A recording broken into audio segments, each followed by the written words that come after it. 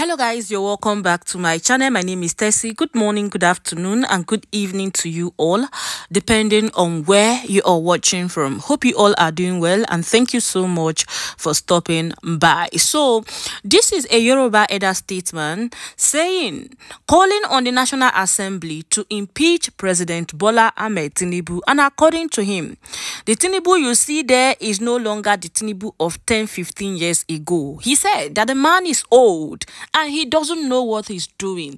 This man said a lot of things in this particular video, and I couldn't agree less. I'm also happy that this is coming from a Yoruba man.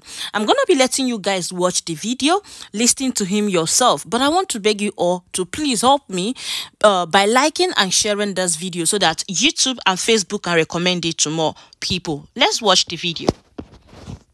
Total shambles.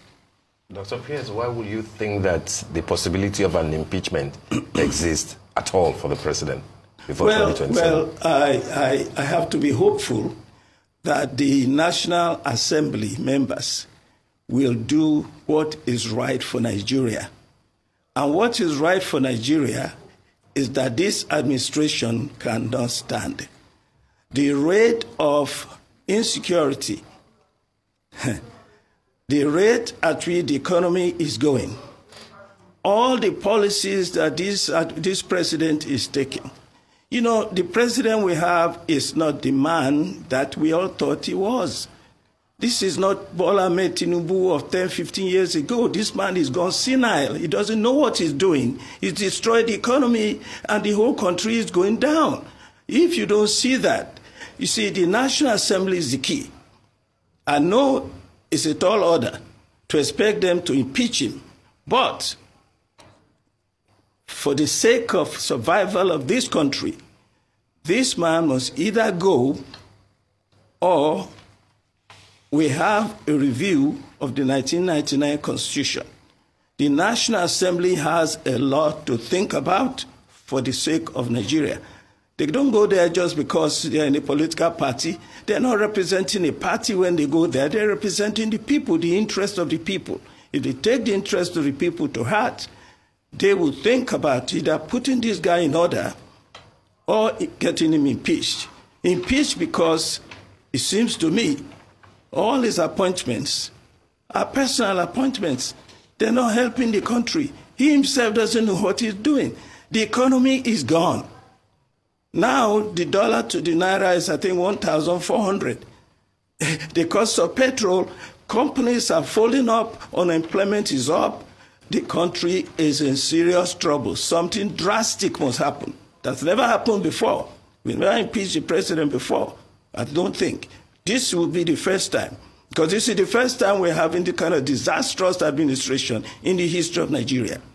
You think sorry, just one more moment, Shaitan.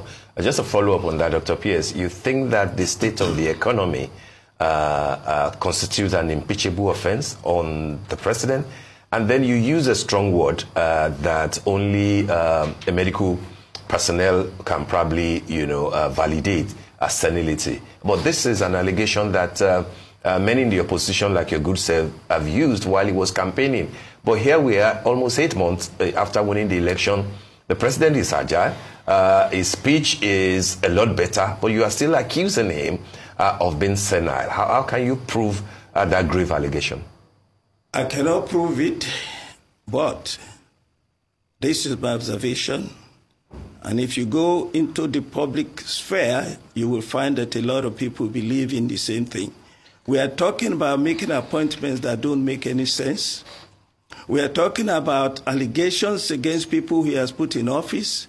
Look, you said he won the election, but look, I say INEC gave him the election. He didn't win any election.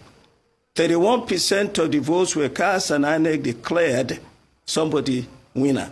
That election should have been redone totally. Nobody won that election. INEC gave it to Tinubu, and now we're finding that the man in the seat does not deserve to be there, is not qualified, is not doing his job. The first pronouncement he made on the day he was inaugurated was to take away fuel subsidy. Everybody, Economics 101, you know that Oil fuels the economy because it fuels transportation, it fuels industries.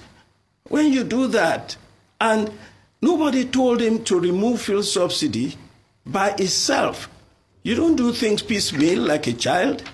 He was supposed to confront the corruption in the oil industry, as well as then consider removing the fuel subsidy when you have tackled the corruption in the industry. But he just removed fuel subsidy. And we told him, if you don't... Sanusi, former Emir of Kano, did a video recently, similar to what people like myself have said from the beginning. Go to NNPC. If 90% of our foreign revenue is generated from NNPC, and there's no money in the country, then go to NNPC, find out what's happening there. The president doesn't want to go there. Why? Look, if you don't do your job, you're going to be sacked. If you fail on your job, you're going to be sacked. Now we give him up to a year. After 1 year, if things go on like this, he needs to go. I know he won't go peacefully. Now it's left to the National Assembly. The people who represent the masses of Nigerians to tell him, you're not able to do this job. And that's why I say senility. Maybe that's not the right word. But he's failing to do his job. He seems unable to do it. It seems he just wanted to be president for the sake of it. Now he's got it. Now he doesn't know what to do. And we're saying based on performance, in terms of the critical things that keep a country going, the economy, security. Now everybody's being kidnapped. Even on my way from mainland Yaba to here, I'm thinking, anything is possible in Nigeria now. One may just be accosted and taken away. Nigeria, nobody is safe. The economy is in shambles. It is time for us to do what we've never done before, based on performance. All right, my people. So the truth they say is always bitter. But if we must survive in this nation, we must tell ourselves the truth, no matter how hard it is. Tinubu has failed. These people, they don't know what else to do. This man is driving us to a land of no return. And the earlier we tell ourselves this truth and look for a possible solution to our problems, the better for every one of us. Let us take away this tribal and religious sentiment and face the reality, because that is the only way we can come out of this mess that we are in Nigeria today. That is it for you all, my people. I saw the news, I saw the video, and I decided to come share with you all. With all of that being said, I'm going to say thank you so much for watching. Don't forget to like, share, and subscribe, and I'll see you all in my next video. Bye-bye. Bye.